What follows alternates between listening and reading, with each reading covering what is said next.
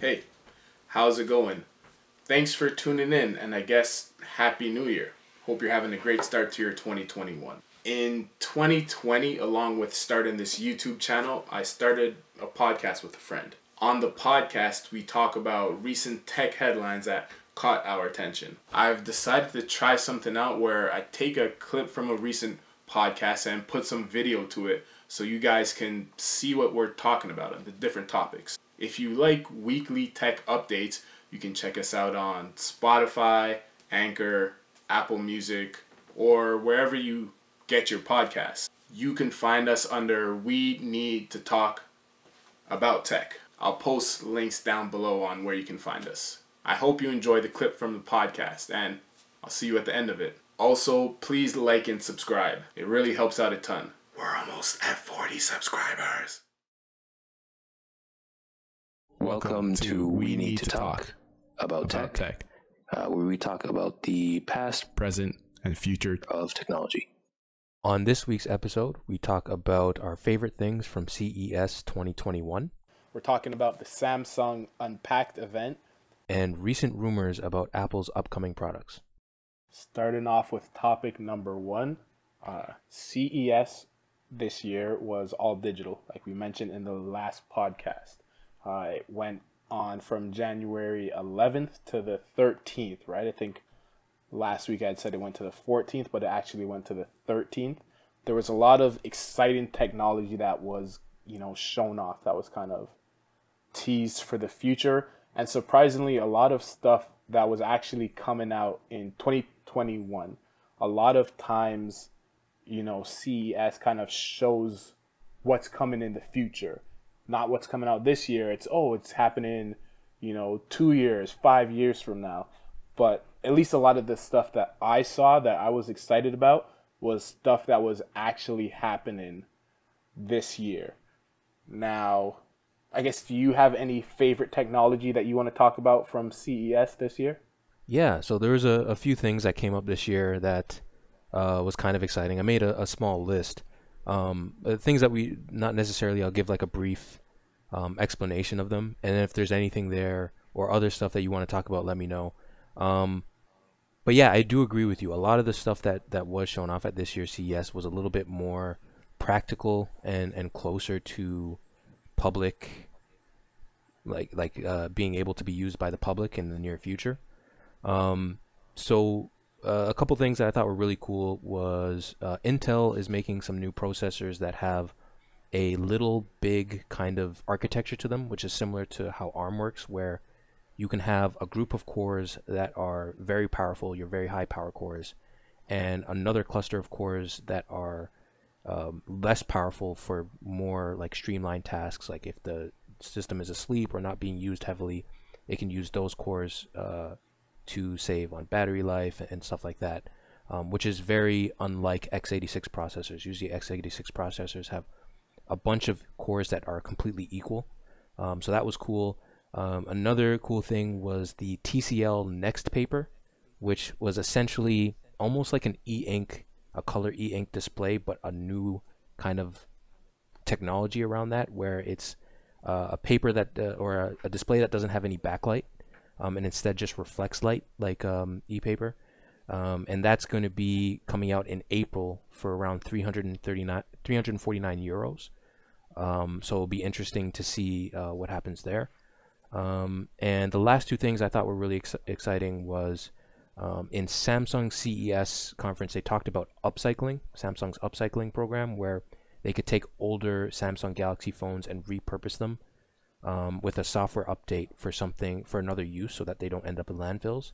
One of the examples they gave was using a Samsung phone as a baby monitor, which is really cool. And the last thing, which I thought was the best thing of CES, was GM's kind of rebranding. They changed their logo and they showed off their future of electric vehicles and their electric future called GM Ultium.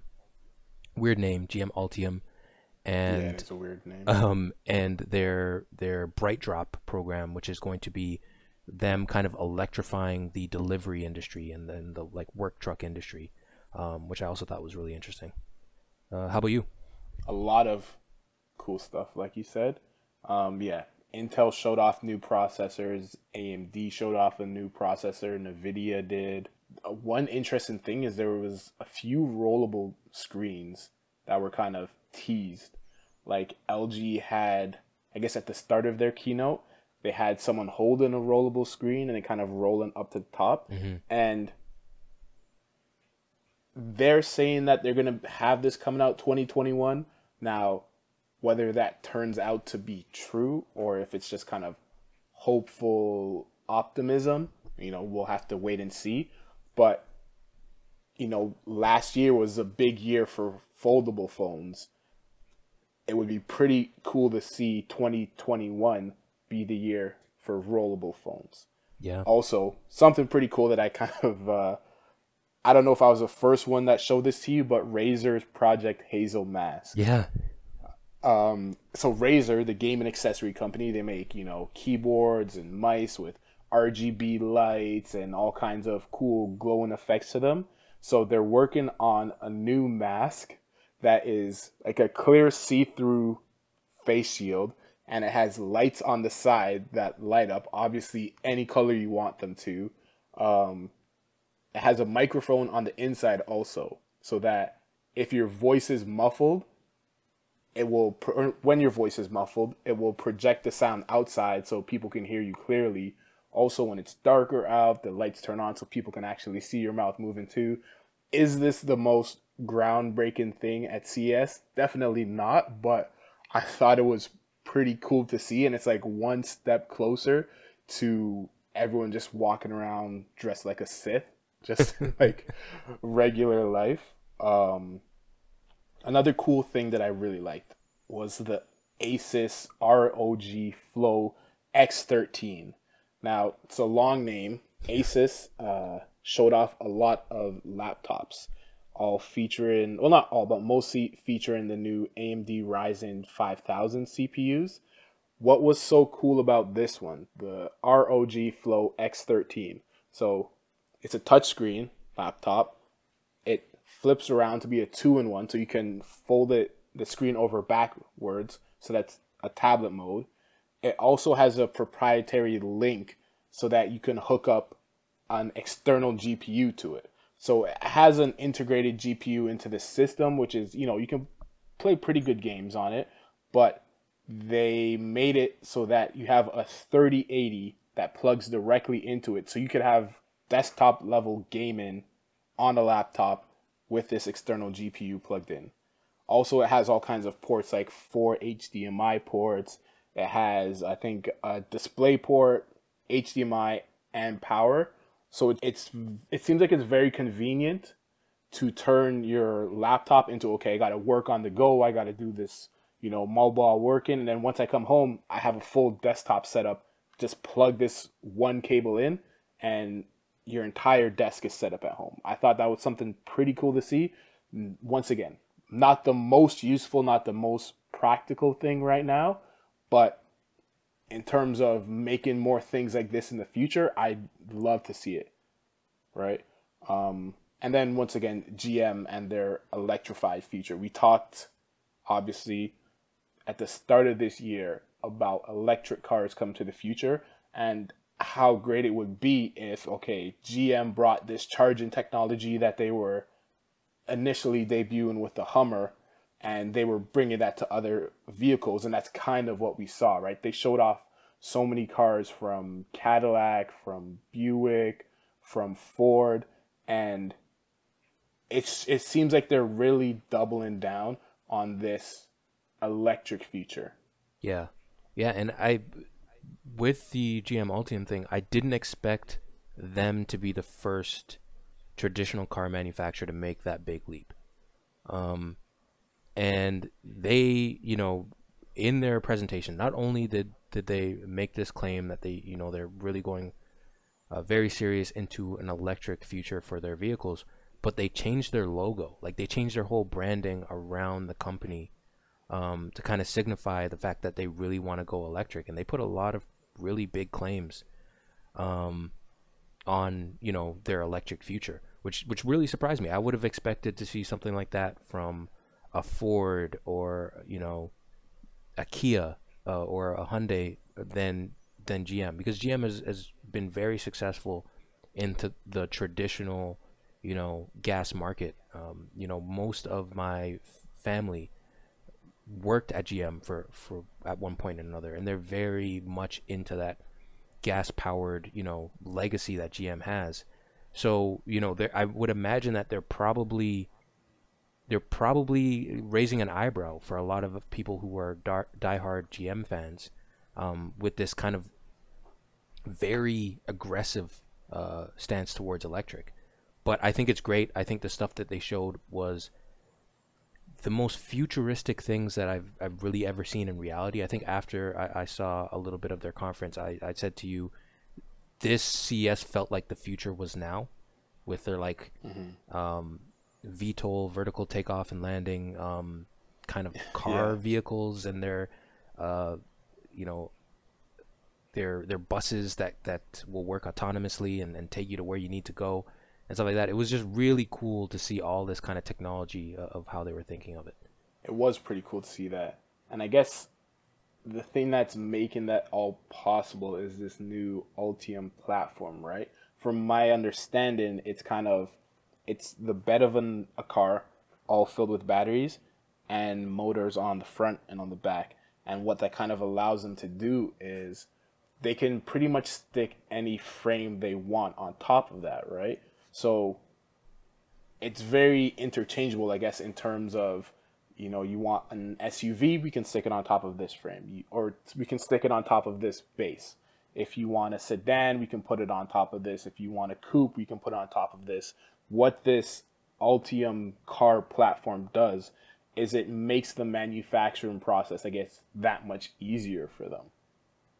Yeah, and it's completely modular as well. So they talked about, hey, if you wanted, their biggest battery with a rear-wheel drive motor, you could do that. If you wanted their smallest battery with a four-wheel drive motor, they could do that. So it's pretty much they could just decide what configuration they want for what car, which is really cool. It just makes you wonder. And GM has all these different brands with all these different configurations from why am I forgetting the brand now? Buick, from Buick to Chevrolet to GM Not proper. Ford. I think I mentioned Ford before, but yeah, not Ford, but like GM proper or something like that. But even then, like, it's just cool to see and to think of where they're going to take this. And the one brand that they did show was Cadillac. It seems like that's going to be their flagship for their electric future. It's going to be Cadillac, where this tech, I think, looks like it's going to debut first, and then, in a more luxury kind of style, and then it's going to trickle down to the Chevrolet Volts, and it seems like their plan is to have an all-electric lineup across all their companies not too far in the future, which I think it's going to be a wait and see kind of thing to see if they're actually going to go through with it. But from what I'm seeing from them, it looks like they're taking this really seriously. Yeah, and wait and see, right? They are, like you said, successful at making gas-powered cars. We don't expect them to, start in 2021, no more gas-powered cars, everything's electric. It's going to be something that they slowly move towards as the market moves towards it. Yeah. But I guess just the fact that they're showing off something like this, and like you said, rebranding, changing their logo, I think it's a good sign for the future. Now, unrelated to the GM EV showcase, did you see Mercedes showcase? No. Did you see the car that they showed off? No, I didn't. Let me pull up. So I can't remember what the car is called, but the main thing I wanted to talk about was the dashboard. It's a new dashboard, which is the entire thing is one big screen. It's three screens that are joined together behind one panel of glass. But imagine, from the driver's dash to the middle media unit to a dashboard on the passenger side, all one continuous screen. And when I saw it, I thought this looks like something out of Star Trek. It looks like a control panel from Star Trek. Yeah, I think I got it here. So I see what you're talking about. Yeah, it's just all screen. It's pretty cool. Like it's essentially they took they took like your traditional dash where you would have maybe some wood or something like that, and instead of just having wasted space, they replaced it with screen from the driver's end where you would normally show your speed and all that stuff and your mileage, to the infotainment screen in the center, all the way to the passenger side, where there would just normally be a blank dash. There's a screen there, which it's interesting because we've seen something like this from the Germans recently with the Porsche Taycan, where there was an option where you could get a screen on the passenger side. But this is even more forward thinking than that, because like you said, it looks like a Star Trek panel. It looks like something that you would put your fingers on to like make your car move forward or something like that. It's really cool. And I guess the cool thing about having the passenger side with their own screen too is, traditionally your passenger is sort of like your co-pilot, right? They're the ones kind of helping you navigate and helping you do stuff. And the fact that they have their own screen that they can interact with the navigation system with just makes so much more sense, right? If instead of having to, reach over, in some car navigation systems, they won't let you put in an address unless you're completely stopped. Yeah. You have to be not even stopped at a light. Like, you have to be stopped, put your car into park. Now you can enter an address in.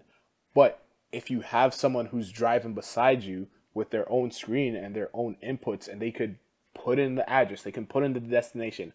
Oh, I feel like stopping for something to eat, find somewhere with a drive-through. They can do all that while you're still driving. It just makes so much more sense.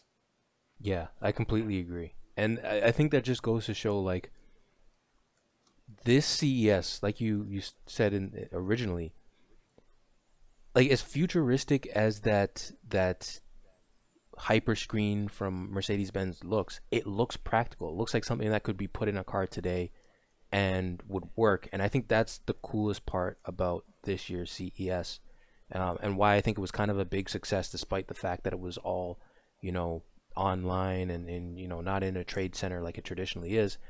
It's that it felt like this was a CES where there wasn't a lot of vaporware, which is essentially just a bunch of stuff that companies want to show off, but you'll never actually use in a practical sense, or even want to use in a practical sense. This CES, a lot of it was just stuff that you can see being, put into practice very soon on the horizon, but also that you want to use, which is pretty cool. I mean, there were a few things that I was wondering why anyone would want that, like Samsung's Bot Handy, which was this little robot that rolls around with one hand that can pour a glass of wine for you and set the table.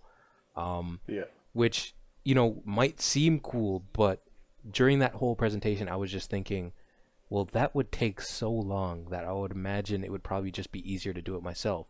But that being said, this CES, that was few and far between. I think a lot of the stuff that we saw was really cool, including, it's funny, you mentioned the Razer mask. Originally, when you showed that to me, because you were the first person to show it to me, I was like, I don't like this. I don't know why. I just had, but as you mentioned it there, I think that's actually really smart. A microphone. So many people have talked about wearing a mask. It's hard to communicate because everything sounds muffled. The idea of having a microphone that could amplify your voice. And originally I thought the lights were really stupid, but now I'm thinking, how cool would it be if those lights lit up when you were speaking, so that someone knew, oh, this person's trying to speak. There's a visual indication that that person's speaking to me.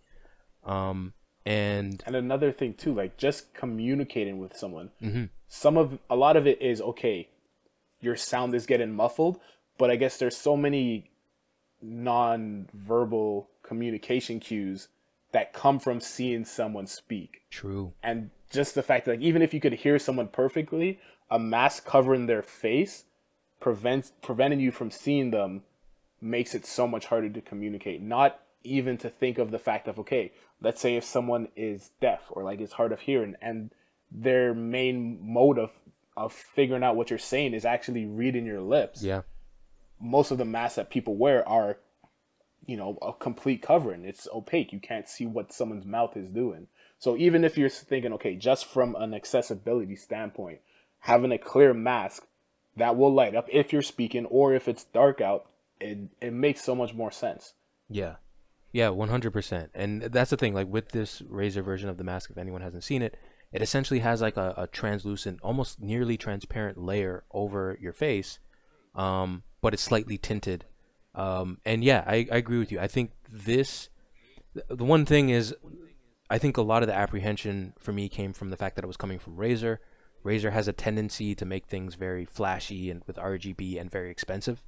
But if there is a future where mask wearing becomes just a part of culture and you know, like it is for a lot of countries already, but I could see something like this of making it cooler and making it more interesting, and you know, making it a little bit more flashy would be really cool. And yeah, 100%. Just seeing a visual representation, not just from the LEDs, but also being able to see the person's face through the mask, would greatly help communication in an era where people are wearing masks. The Mercedes-Benz that will be debuting this screen is called the EQS electric sedan. It's supposed to be coming out late 2021, and the screen, not called the Hyperscape. I think that's a game. I don't know. I got Hyperscape from somewhere. It's called the Hyper Screen, and it's 56 inches wide. It stretches all the way across inches from one window to the next window. That is nuts. It's a TV screen in your car. Basically. Oh, they actually did show someone watching TV on the passenger side, and there's some sort of monitoring system in play where if the driver tries to like look or turn their head to see what's on the screen, it will actually stop showing whatever's on the TV screen. So and this depends on what region you're in. You know, different countries, different provinces, different states have different rules on, I guess, media playing while someone's driving to avoid distracted driving. But yes, you could watch TV on it. Okay, our second topic of the day is hey, thanks for watching the video. If you liked this episode clip and you want weekly tech news, you can check out the podcast at the links below. I'll post updates on when we release episodes on my Twitter. You can also check that out down below. And once again, please like and subscribe. Until next time, take it easy. Peace.